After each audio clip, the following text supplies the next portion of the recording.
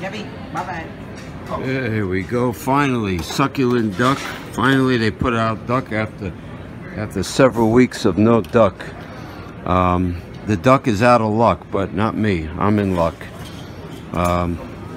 Finally, Commodore Jeff Zambello, succulent duck. Also, Bishop Brian, the Exorcist Bishop. I remember you making duck that time. And you were mentioning with duck and geese, it's a good idea to defrost it and let it dry out in the refrigerator for 1 week before roasting it. Look at that. Oh, beautiful. Oh, succulent duck. Oh, duck. I think it's been over a month since I have partaken. All right. Look at that. Beautiful. Look at that. Look at that. Beautiful. Beautiful sight. It's going to be a marvelous surf and turf, I'll tell you that much. Oh, no hardcore sushi yet. They got all the sushi for sissies, namby-pambies. Look at that. Oh, Mongolian barbecue is a little, no action. What do we got here? Beef kebab, the old bouillon balls. Everything is covered nicely. That looks like tilapia fillet. What's this here? Beef kebab. Beef kebab. Oh, Jesus.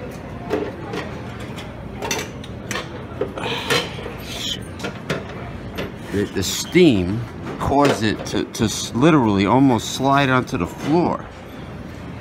I anticipate something bad happening because I had to grab that sucker. Commodore Jeff Zambello, but I'm going to get some of this. You just have to be careful not to get all that liquid all over my duck. Get some I guess they're little neck clams. They're not quahogs. There's some calamari and shrimp in there.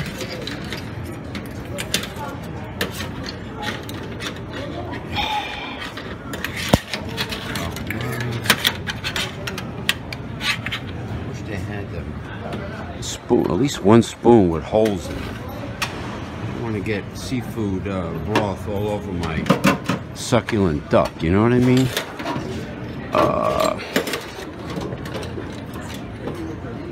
Get another cherry stone.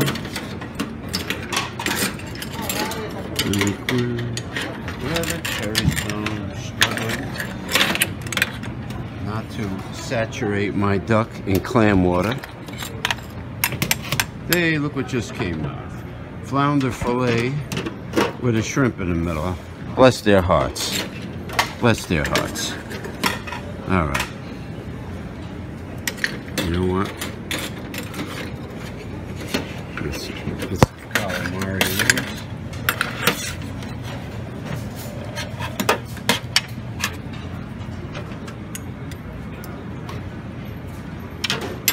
Oh, you did it good. I almost knocked it right off the thing. Because of the steam, it went sliding and I had to go lunge for it. All right. Yeah. All right, I think that's an ample plate. See what we got here. Oh, couscous. Oh, very nice. Teriyaki chicken. There you go. Roast chicken. Hey, asparagus. Cream spinach. Asparagus. It's wonderful. That makes your urine stink to high heavens, but you know. As much as I see chicken, oh look at that, they got some spring rolls over there. As much as I see chicken everywhere, they have outstanding buffalo wings here at the Royal Hibachi Buffet on Route 46 West in Saddlebrook, New Jersey. And oh, there's the mangoes. Let me see, they got lemons over there? No, they got limes. But my waitress was nice enough to bring me lemons. That's a aesthetically attractive cake. So is this orange colored cake. And you got some brownies. Yeah. This sort of looks like a German chocolate cake. What do you think? All right. Oh, here is the special Turkish baklava.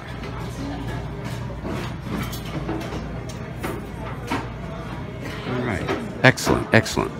Cantaloupe, fresh pineapple. All right. Hey, there's the ice cream. Hard ice cream. There you go. Hard ice cream. I don't see any 500-pound kids letting all the freezer, letting all the cold out. Not yet, at least. No little fatty Arbuckle Chris Christies.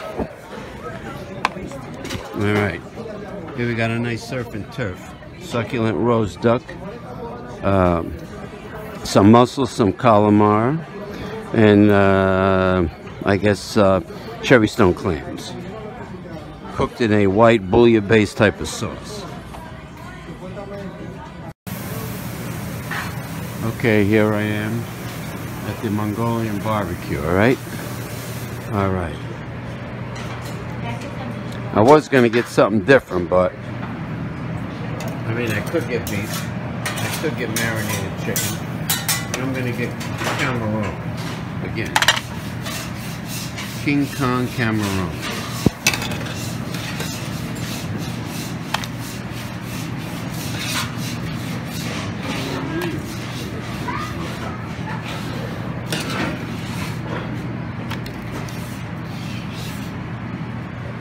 What do you think, Commodore Jeff Sambell and Exorcist Bishop Brian?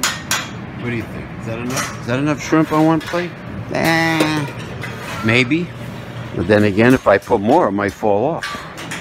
Oh, I love cabbage. You know what? I'm gonna have to do something because I'm gonna have a problem. I know it. I know it. I'm gonna have to put the fish or meat on one plate. I'm gonna use my head this time. Then put the veggies on a second plate. Knowing how much I usually select for the Mongolian barbecue. All right. Yeah, definitely I gotta put onions on that, right? I love it. Love cabbage. Very high in nutritional value. Very high. The whole cabbage family is really the best. Look at that. Onion, as Justin Wilson used to say from the Cajun cook. Onions. Remember him? Guy with the red suspenders, and when he laughed, his belly used to shake. Yeah. I don't know. What do you think? Some broccoli? Yeah, a little more onion. All right. You know what?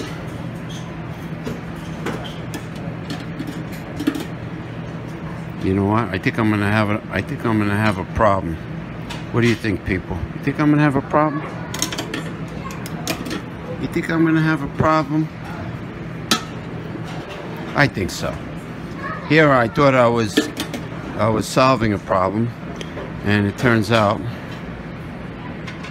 that I really was not. Now I have no room for the rice noodles.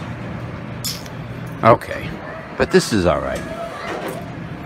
What am I gonna do now? You know what?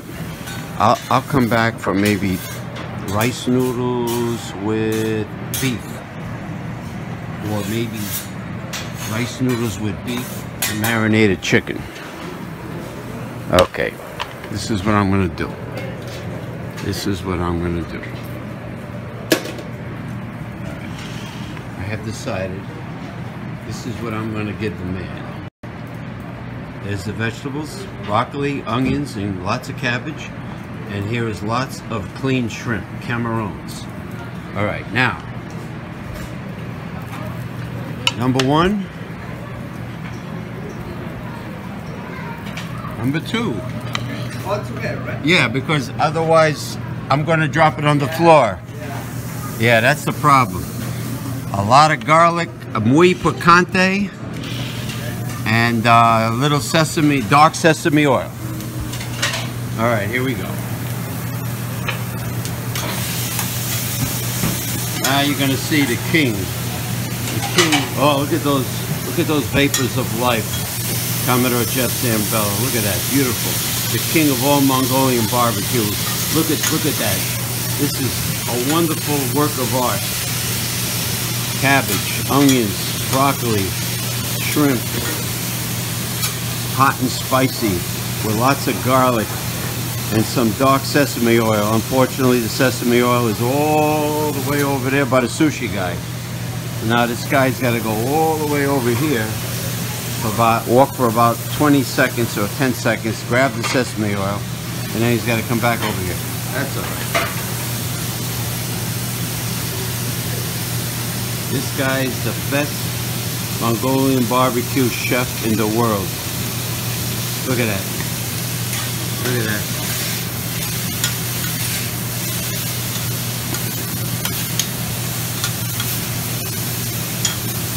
The best of the bestest, which is no asbestos. All right. Muy picante, the garlic. Oh my God, now we got the dark sesame oil from Japan. There we go, the best. Adoya, something like that. Adoya, what the hell? You gotta be kidding me. Oh, it looks like, looks like a little artificial chorizo coming out. A little finger.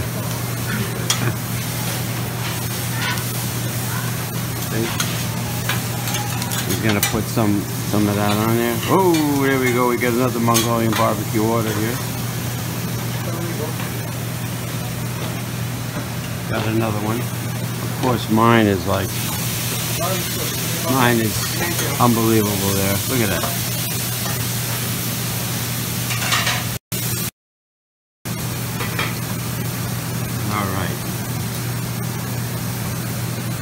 He's now doing two orders simultaneously, mine being on the right hand side. Mine is on the right, of course. Beautiful, beautiful. The cabbage is very healthy vegetable, very high in nutrition. And you got broccoli, and you got onions, and you got shrimp, camarons, right? Well, don't forget the sesame. Yeah, sesame oil. Is there any left? Or no more? Oh, okay, there we go. Nice dark sesame oil from Japan, Kadoya. All right, beautiful. And a beautiful, wonderful smell, too. Look at that, the vapors of life. Unbelievable. Unbelievable. Beautiful.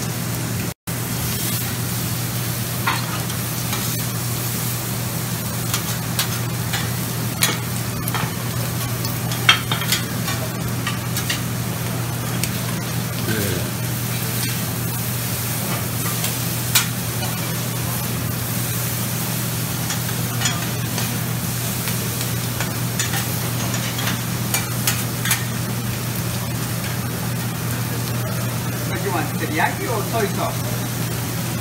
Soy. Soy, right? Yeah, teriyaki is good for marinade when you're marinating. Yeah. Teriyaki like sweet. Like an hour or overnight. You're gonna marinate. Yeah, it's sweet. There's sugar in it. Ginger, sugar, soy sauce.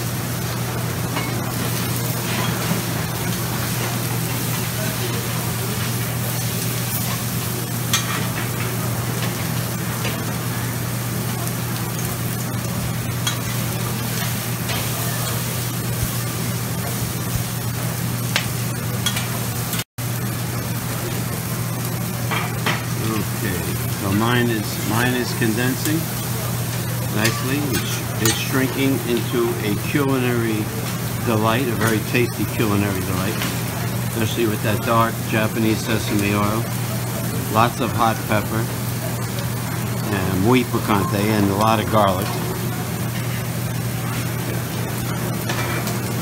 Put a lot of garlic, right? Yeah. Good, good, very good. All right, and then we got another one. Oh, he's gonna be cooking. He's gonna be cooking 3 now. Wow.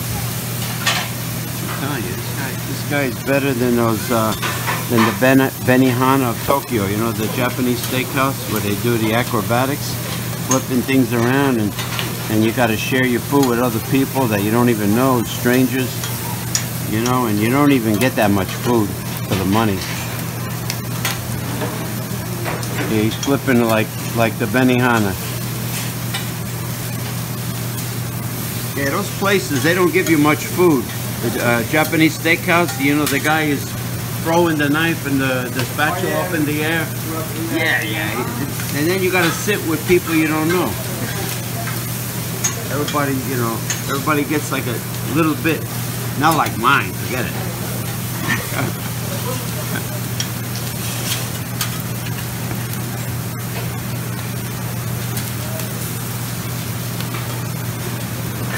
Oh, Commodore Jeff Zambello, I'm telling you.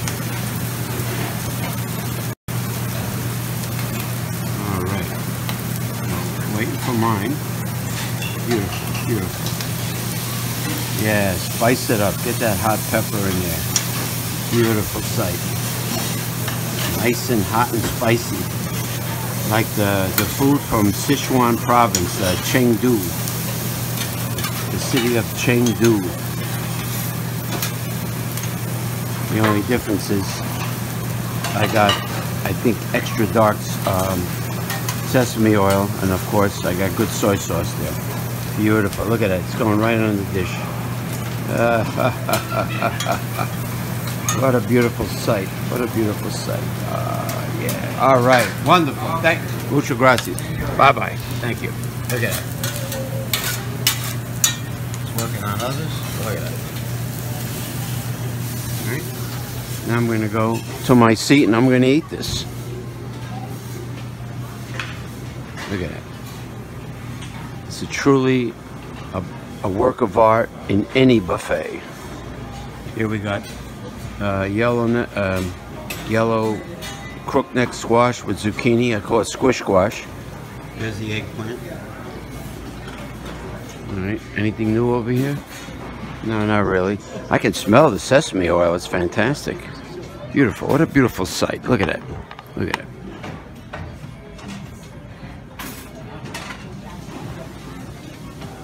Here we have Royal Hibachi Buffet, Route 46 West, Saddlebrook, New Jersey. Look at that.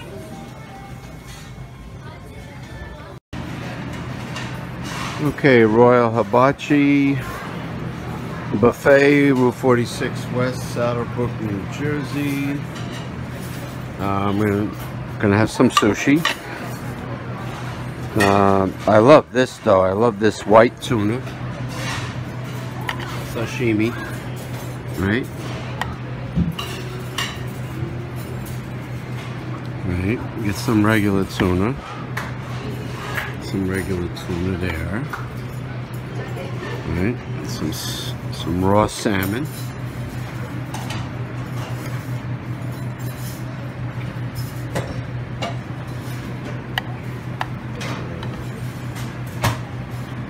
So we have white tuna. I'm assuming bluefin tuna and raw salmon. I don't see any unagi. I like unagi, but I don't see any. Raw octopus and squid is a little chewy. The shrimp is all right, though. I'm not sure what that is. Oh.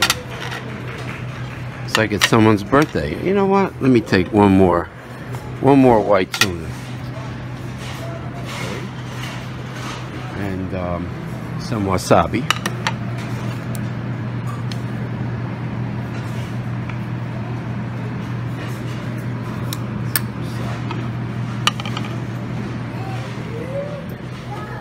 Some soy, got sriracha sauce. Here we got, there's no unagi, so the can't use the, where is it? The unagi sauce. There's no unagi, so I have to use soy. Put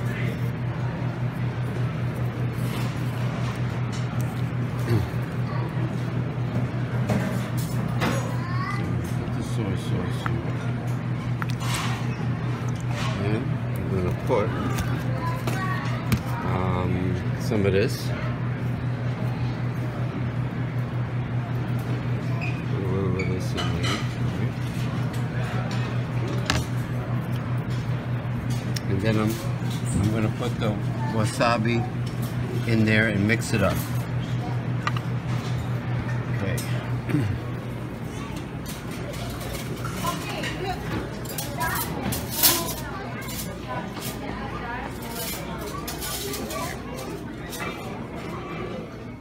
Okay, so you have a nice picturesque. Here's my limes for my nice refreshing lime water. And there we go, white tuna, bluefin tuna, some salmon. And now I'm going to mix the wasabi in here. Mix it up and then use this. Okay, I'm trying to decide. There's two kind of baklavas here. The Turkish one and the standard one. You know what? I'm gonna have one of these. Alright, you know what? I'll have this tres leche, by the way. Spanish tres leche cake. But I eat that all the time. So. Look at that chocolate cake, man. It's pretty good. You know what I'm gonna do? Alright, one regular baklava. And let's see what I'm gonna do here. And one chocolate cake. But not too much icing because I don't like sweets. But then again, why am I eating this, right? Okay, there we go. 2 chocolate cakes and a baklava. Alright? Alright, you jabronis? What do you think, Commodore Jeff Zambello? And superstar from the Travel Channel, The Exorcist Bishop Brian? What do you think? Baklava and dark chocolate cake. But this other baklava is interesting. The owner said it's a Turkish style. It's a different style, but it's very good though. Now we have ice cream. If I had to start an ice cream company, I would have an Eskimo screaming and call it the Ice Cream Company. It's an utter delight. All right.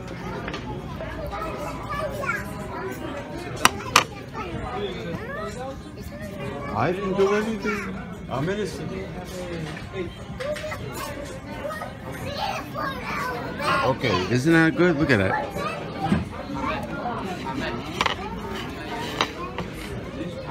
All right, look at that. Not bad.